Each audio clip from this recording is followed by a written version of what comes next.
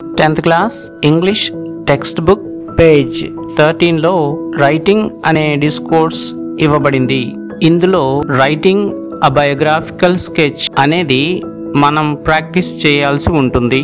ఇక్కడ biographical sketch definition, ఇంకా దాని గురించి డీటెయిల్స్, అలాగే ఆటోబయోగ్రఫీ గురించి డెఫినేషన్ కూడా ఇవ్వబడింది.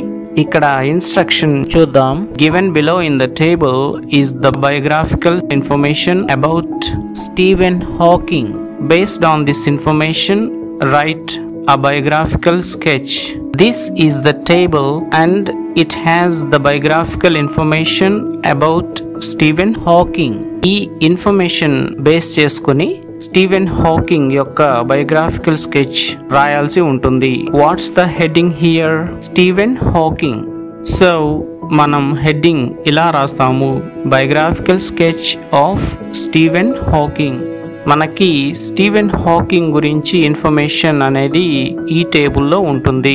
ఈ టేబుల్లో 2 కాలమ్స్ ఉన్నాయి. ఫస్ట్ కాలమ్ యొక్క heading points to be covered. Second column యొక్క heading details of the person. First point ఏంటి?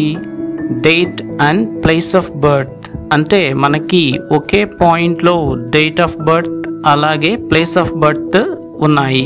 ఇక డీటెయిల్స్ లో జనవరి 8, 1942 ఆక్స్ఫర్డ్ ఇంగ్లాండ్ అని ఉన్నాయి. మనం ఒక విషయాన్ని గుర్తుపెట్టుకోవాలి. ఆల్రెడీ మరణించిన వ్యక్తుల గురించి బయోగ్రాఫికల్ స్కెచ్ రాసేటప్పుడు సింపుల్ పాస్ట్ టెన్స్ యూస్ చేస్తాము. సో ఇక్కడ మనం date of birth and place of birth తరువాత వాజ్ అనే వర్బ్ యూజ్ చేస్తాము. ఇంకో విషయం, ఫస్ట్ సెంటెన్స్ ఆ వ్యక్తి పేరుతో స్టార్ట్ చేస్తాము. మనకి సెంటెన్స్ ఇలా వస్తుంది, Steven Hawking's date of birth was January 8, 1942 and place of birth was Oxford England. ఇక్కడ ఒకే పాయింట్ లో మనకి date of birth and place of birth ఉన్నాయి కాబట్టి రెండు డీటెయిల్స్ ని ఒకే సెంటెన్స్ లో వ్రాస్తాము. Second point, information about the family. దీనికి సంబంధించిన details. First one, eldest one of 4 sons. We write the sentence like this. He was the eldest one of 4 sons.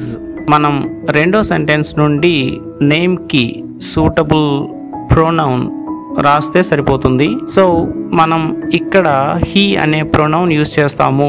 Next detail, mother Isobel Hawking.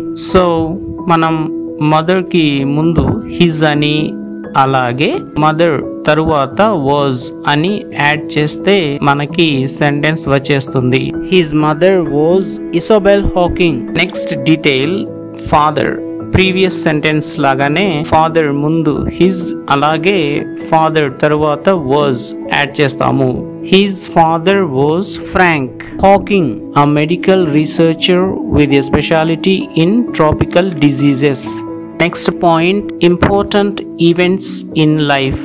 ఇందులో first detail, early academic life, recognised as a bright student. ఇక్కడ beginning లో in అని, అలాగే life తరువాత he was add చేస్తాము. ఎందుకంటే early academic life లో అతను బ్రైట్ స్టూడెంట్ గా గుర్తించబడ్డాడు అనే అర్థం రావాలి కాబట్టి మనకి ఇలా వస్తుంది sentence, in early academic life he was recognised as a bright student. Students ఇక్కడ నోటీస్ చేయాలి ఏంటి అంటే, మనం ఒకవేళ హీ రికగ్నైజ్డ్ అని రాస్తే అతను గుర్తించాడు అని అర్థం వస్తుంది. హీ వాజ్ రికగ్నైజ్డ్ అని రాస్తే అతను గుర్తించబడ్డాడు అని అర్థం వస్తుంది. సో మనకి రావాల్సిన మీనింగ్ కోసం వర్డ్స్ ని కేర్ఫుల్ గా యూజ్ చేయాల్సి ఉంటుంది. నెక్స్ట్ డీటెయిల్, ఇక్కడ కూడా బిగినింగ్ లో ఇన్, అలాగే ఇయర్స్ తరువాత హీ వాజ్ అని యాడ్ చేస్తాము. In high school years he was third from the bottom of his class. Next detail, pursuits outside of school. ఇందులో 3 డీటెయిల్స్ ఉంటాయి. ఫస్ట్ వన్ ఏంటి? Loved board games. సో మనం loved ముందు he add చేస్తాము, అలాగే third one ముందు and add చేస్తాము. Now our sentence is like this. In pursuits outside of school, he loved board games, constructed a computer out of recycled parts at the age of 16, and solved rudimentary mathematical equations. In pursuits outside of school అంటే school బయట సాధించిన అంశాలు. Next detail marriage. ఇక్కడ marriage అనే word తరువాత married Jain wild అని ఉంది. So మనం మ్యారీడ్ ముందు హీ యాడ్ చేసి మ్యారేజ్ అనే వర్డ్ వదిలేస్తే సరిపోతుంది. అప్పుడు సెంటెన్స్ ఏంటి? He married Jain wild. Next detail health. ఇందులో సఫర్డ్ ఫ్రమ్ అమియోట్రోఫిక్ లాటరల్ స్క్లెరోసిస్ అని ఉంది. అతను సఫర్ అయ్యాడు కాబట్టి సఫర్డ్ ముందు హీ యాడ్ చేస్తాము. He suffered from అమియోట్రోఫిక్ lateral sclerosis. Next detail research. అతను రీసెర్చ్ చేశాడు బ్లాక్ హోల్స్ మీద. సో రీసెర్చ్ అనే పదాన్ని రీసెర్చ్డ్ అనే వర్బ్ గా చేంజ్ చేస్తే సరిపోతుంది. అలాగే బిగినింగ్ లో హీ యాడ్ చేస్తాము. He researched on black holes. Next detail discovery.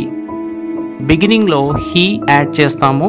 అలాగే డిస్కవరీ అనే పదాన్ని డిస్కవర్డ్ వర్బ్ గా మారిస్తే సరిపోతుంది. He discovered Hawking radiation. ఇలా మనం సందర్భాన్ని బట్టి వర్డ్స్ ని యూస్ చేసుకోవాల్సి ఉంటుంది. డియర్ స్టూడెంట్స్, మీకు ఈ వీడియో నచ్చినట్లయితే సబ్స్క్రైబ్ చేయడం మర్చిపోకండి. Next point awards, prices, honours. ఇందులో ఫస్ట్ డీటెయిల్ అతను రాయల్ సొసైటీలో ఫెలో అయ్యాడు. He became a fellow of the Royal Society at the age of 32 అని రాయాల్సి ఉంటుంది. Next detail Albert Einstein award అంటే అతనికి అవార్డ్ వచ్చింది. సో మనం హీ గోట్ అని యూస్ చేస్తే సరిపోతుంది. He goat the Albert Einstein award. Next detail అతను ఒక మెడల్ పొందాడు. సో ఇక్కడ కూడా హీ గోట్ అని స్టార్ట్ చేస్తాము. He got the Pius XI gold medal for science from Pope Paul VI in 1975. ఇక last point contribution to his field and society. ఇక్కడ మనకి ఇలా ఉంది detail contributed to the advancement of science and research.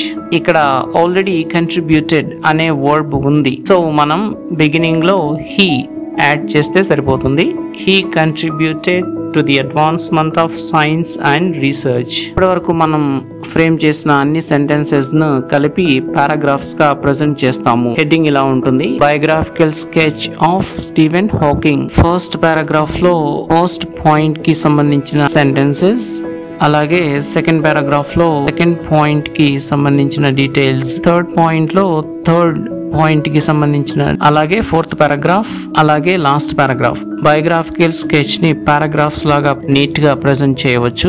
మీరు screen మీద చూస్తున్న ఈ answer మీకు PDF గా కావాలనుకున్నట్లయితే మా ఈమెయిల్ abvseries2012@gmail.com అనే మెయిల్ కి bssh@ytsc అని మెసేజ్ చేసినట్లయితే మీ మెయిల్ కి PDF సెండ్ చేయబడుతుంది.